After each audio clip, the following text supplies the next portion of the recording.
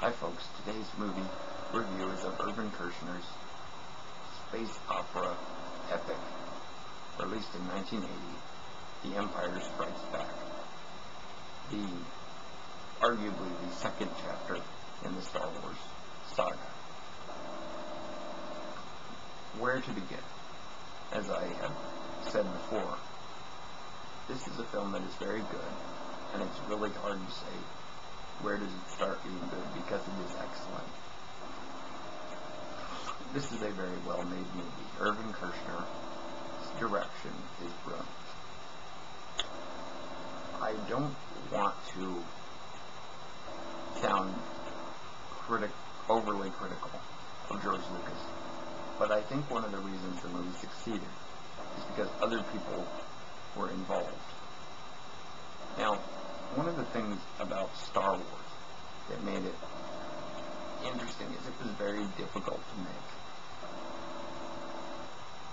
because George Lucas faced a lot of opposition trying to make the film, because he wanted to make it his way, and some of the pressure from the studio didn't allow him to do that. But I think that was actually beneficial.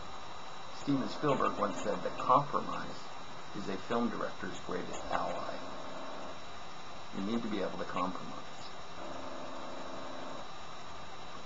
And that's one of the reasons I think Star Wars was so good, because some of the ideas that George Lucas originally had, they weren't able to do for various reasons, may have been a detriment to the film. Now, as with The Empire Strikes Back, because other people were involved, George Lucas did co-write the script with Lawrence Kasdan, who is a very good screenwriter, and allowing someone else to direct the movie, Irvin Kershner, who made a few movies, not very well-known movies. Ray Del Nintebe, which is a made-for-TV. He made Up the Sandbox, The Eyes of Laura Mars, and a lot of other smaller character-driven films. And I think what really makes Star Wars work is Kershner was able to take the epic scope of Star Wars and give it a more personal touch. The characters, you really get to know a lot better.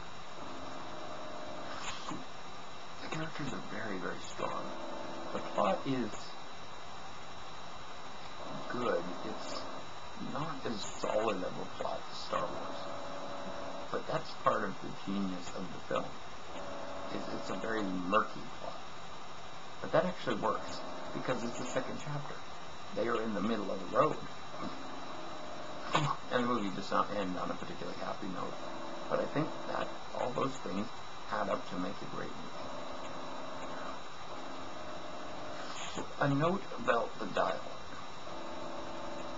Now, the dialogue in Star Wars is inherently campy, but that works because it fits into that. It fits. Star Wars, despite its exotic setting a long time ago in a galaxy far, far away, it's very contemporary. But contemporary in the sense that, not that it's modern in its sensibilities, it's universal. Star Wars is a story that can be understood by people of all cultures and all religions and all places of the world. So Star Wars is timeless. Now, part of what makes the campy dialogue allowable is that it fits. Star Wars is supposed to be I think the right word would be, it's supposed to relate to all of us.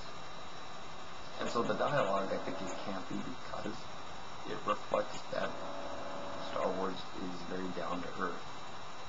So it's got cheesy dialogue, it's got a lot of things that appeal to the masses, which in this case is a good thing. The Empire Strikes Back is brilliantly executed as a film. Irvin Kershner's direction is brilliant. I may hesitate a little in saying this, But I think, personally, that Irvin Kershner should have been nominated for Best Director.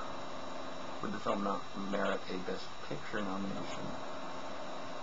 I'm not entirely sure. But its direction is brilliant. Irvin Kershner directed most smaller films. And this is his most enduring. But he understood the process. One thing to point out is characters is one of the strongest characters, in fact, the strongest character in Star Wars is Yoda. Yoda, who is first presented to us in The Empire Strikes Back, brings so much depth and complexity. And this is absolutely brilliant execution, because Irvin Kershner and Frank Oz and all these other, and even Mark Hamill, work together to make Yoda so believable that he works. And he is, I think, the greatest strength of the film. Many of the things he says are the greatest strengths, but he as a character, if he had not worked, if they had not made him believable, then the film would have failed. Plot-wise, the film is murky. The characters are, I think, one of the things that make The Empire Strikes Back so strong, are the characters. The spectacle, of course, is brilliant, but the poetry to the way the story is told is an absolute brilliance and strength in this film that I think even Star Wars was lacking. The Empire Strikes Back brought Star Wars to a new level of depth and complexity, and sadly with the movies, that has not been equaled since the release of The Empire Strikes Back. This is a brilliant film. I would call it superior to Star Wars. And that's my review.